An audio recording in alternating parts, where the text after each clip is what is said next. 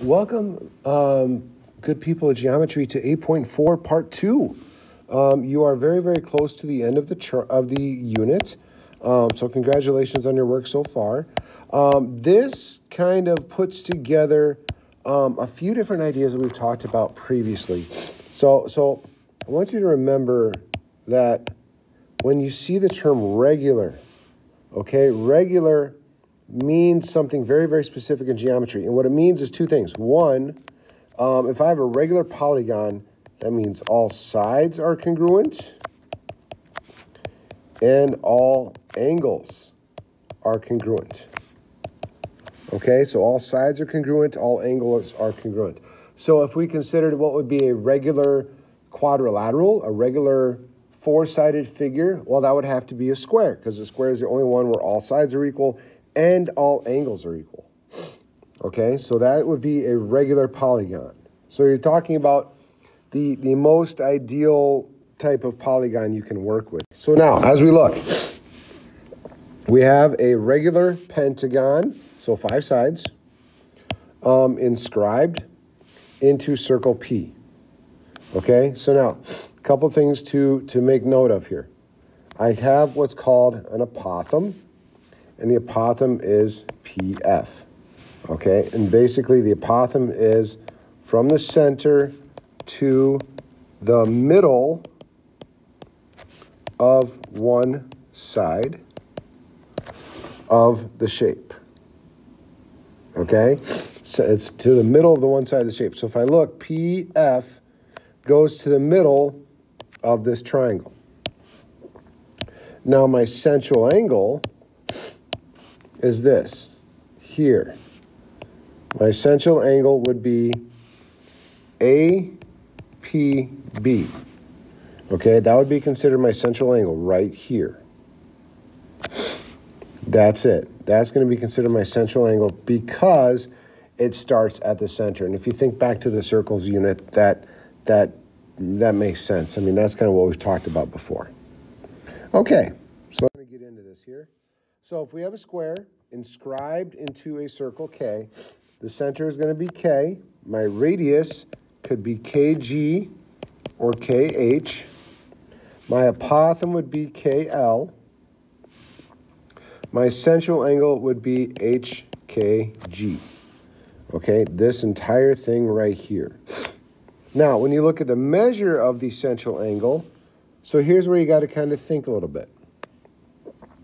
How big is this central angle? Well, if I extend this out, this would be 4 central angles. Okay, 1, 2, 3, 4. I would have 4 central angles there. 4 central angles, and they're all equal.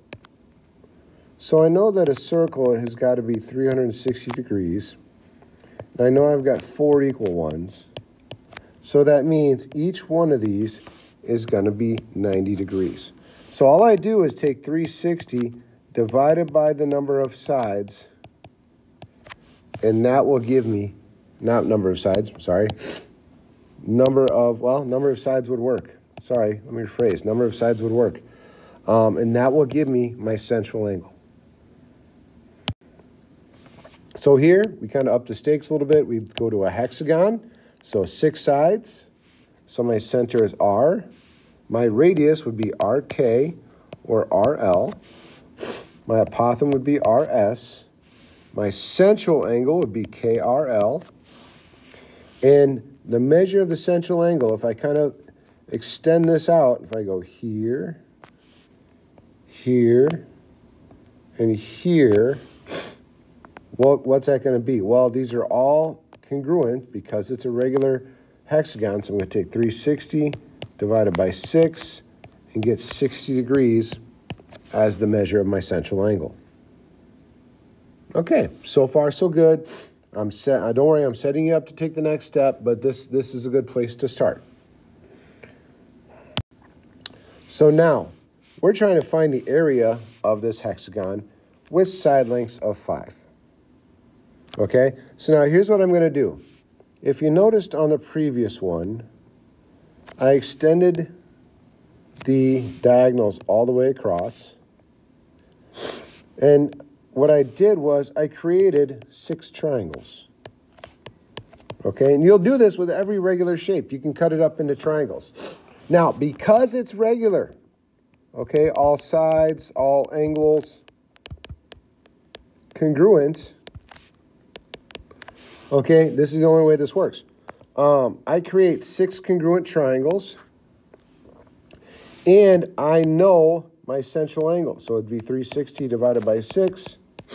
So each one of these things is going to be 60.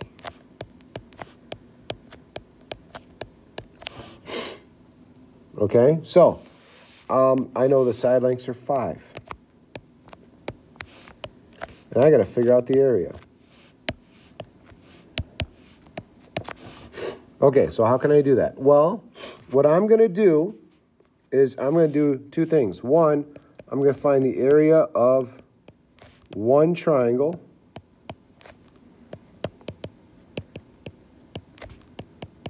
And 2, I'm going to multiply it by 6 because I have 6 triangles. That's what I'm going to do. That's what I'm going to do. So let's consider one triangle. Okay, I know that this is 60. I know that this is 5. This ends up being an equilateral triangle because these two are equal. That makes this equal. So all 3 sides are 5. So now I've got to figure out the area. Now, I will warn you, here's what the people who will do this wrong will do.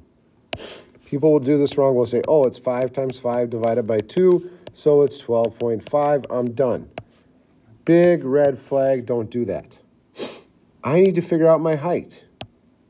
So I need to figure out this length right here. I need to figure out my height.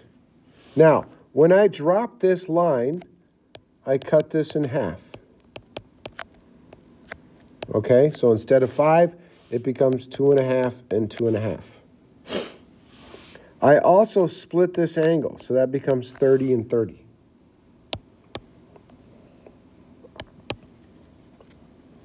So now I can actually cut this up again, and let's just kind of see what I have. So I've got this is 30, this is 90, this is 60, this is 2.5. I want this height. So now I could do special right triangles. I feel like trig is going to be better suited for that. So I'm going to take the tangent of 60, and that will equal h over 2.5. Remember, opposite over adjacent. So h is going to be equal to 2.5 times the tangent of 60, which is nothing more than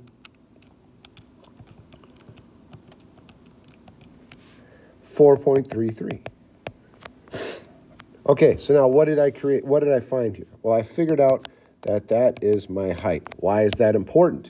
That's important because once I figure out my height, I can figure out the area of this triangle. So the area of this triangle, the whole thing, the whole base is 5. The height is 4.33. So the area of one triangle is going to be 1/2 times 5 times 4.33. So the area of one triangle is 10.82 or 83. But how many triangles do I have? I've got 6. So I need to multiply that by 6 to get my answer.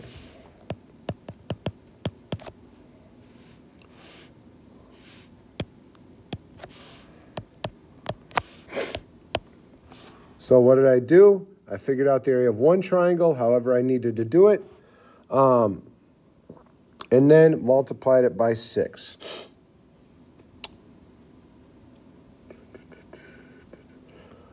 All right, let's go on to the next one.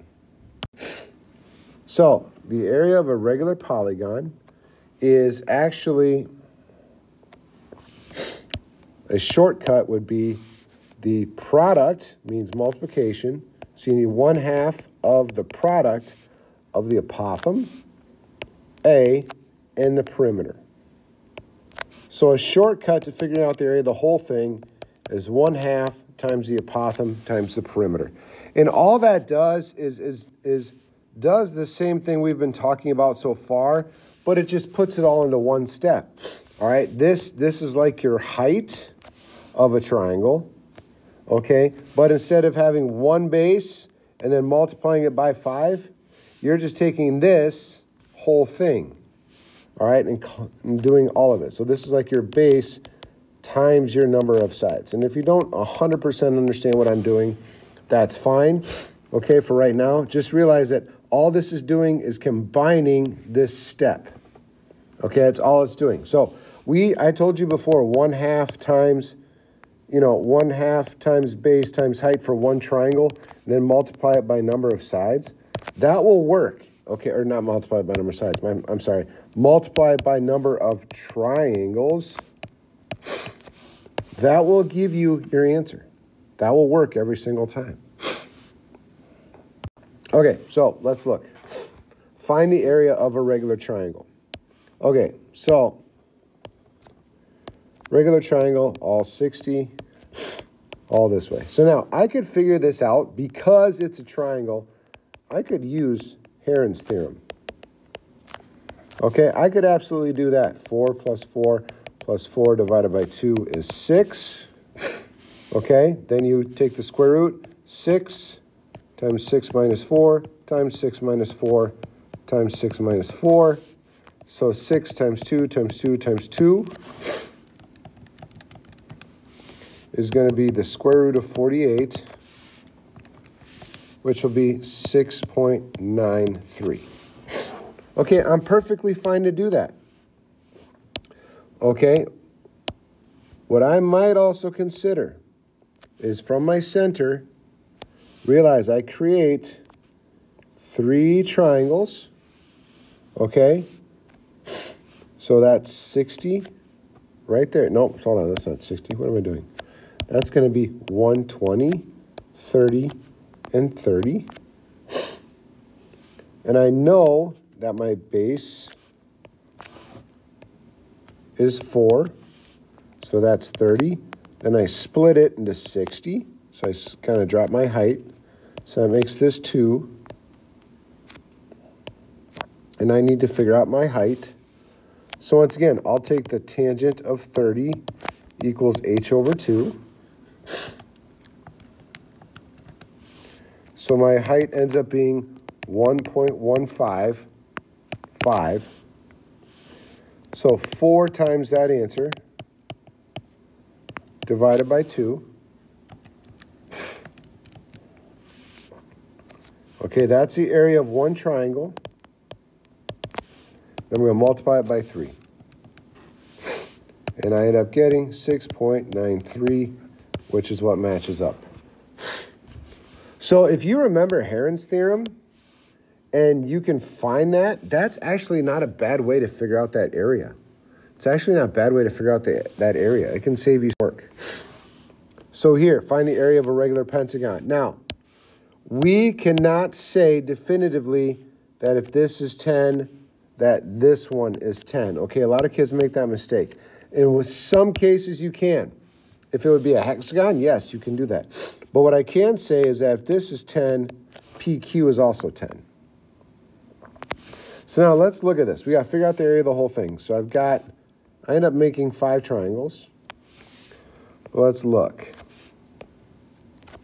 That's 10, that's 10. My central angle is going to be 360 divided by 5,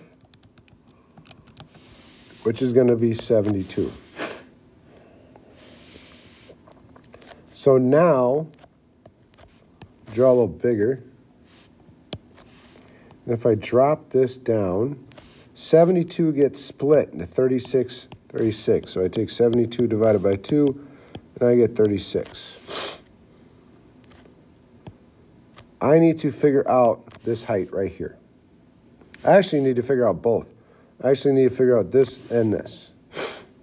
So I need to use some trig here. I need to use some right triangle trig. So if I take the sine of 36, that will give me that distance. If I take the cosine of the 36, that will give me my height.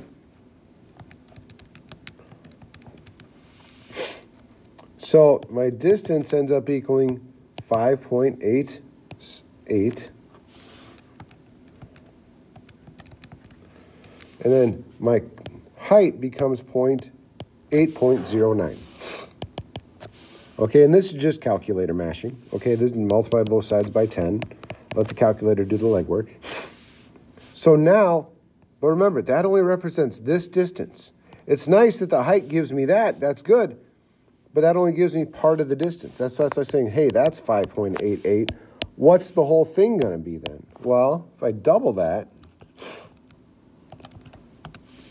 that whole thing is going to be 11.76. So now I've got my base, I've got my height. My height is this 8.09. So I'm going to take 11.76 times 8.09 divided by 2.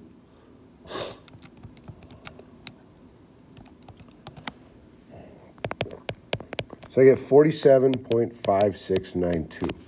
Now, that's for one triangle.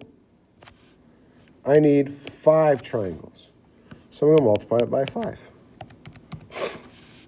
So that answer becomes 237.846 inches squared.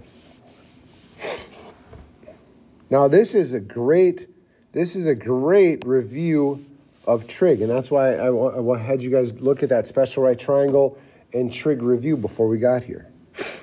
Okay. Find the area of a regular octagon here. So we have octagons, so we're looking at 8 sides. Okay, so if I kind of consider, they give me a height here, don't they? They give me an apothem. So I end up with 8 triangles. So if I take 360 divided by 8, I get 45.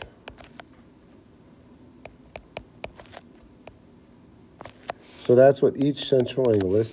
But now I know that this height is 8.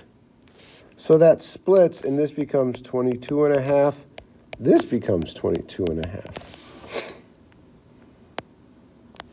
So now if I just take that right side. So this is 22.5. This is 8. I need to figure out this length down here. So that's my opposite side. This is my adjacent side. So I want tangent.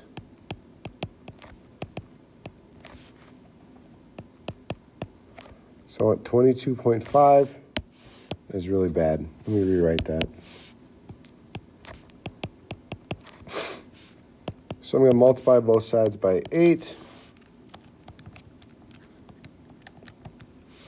So that's going to be 3.137. That represents this length right here.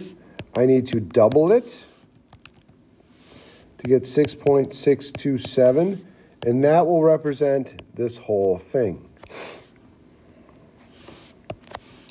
So now I take the 6.627 times 8 and divide it by 2. Why? Because that gives me this whole triangle, 26.51. Now I multiply it by 8 to get the whole thing. So that'll be 212.08 inches squared. And that's my answer. That's my answer. Does this take a few steps? Absolutely. Does it take some practice? Absolutely. But you got to kind of be able to work your way through these things. Okay. So now we're back to a pentagon. So 5 sides, 5 triangles. If you don't remember, 360 divided by 5 is going to be 72. So when I divide that by 2, it gets split into 36. So if I look at just this triangle, okay, I can say that's 9, but it's a pentagon, so I don't know what the base and the other one are.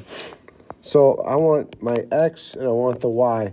So this is where opposite and this is adjacent. This is where I need to use 2. So I need to use 2 from SOHCAHTOA. I'm going to use sine and cosine because I know my hypotenuse. So the sine of 36 is x over 9, and the cosine of 36 is y over 9, but that's my height. So sine of 36 times 9 is 5.29. Cosine of 36 times 9 is going to be 7.28. So now remember, that's what x equals, that's what this length equals here, and this is what y equals, which is my height. Okay, so this is my height over here. Now, to get this whole length, I'm going to double this to 10.58. I'm going to multiply it by that and divide by 2 and get 38.5112. Now, that's one triangle. If it's a pentagon, there's 5 triangles. So that's going to be 192.556 centimeters squared. Oh, yeah, these take some time. These take some practice. So be patient and kind of be able to break this down into triangles and then work back. All right, so take some time. I don't think the assignment's too long. Come talk to me with questions and we can walk through some things. Thank you.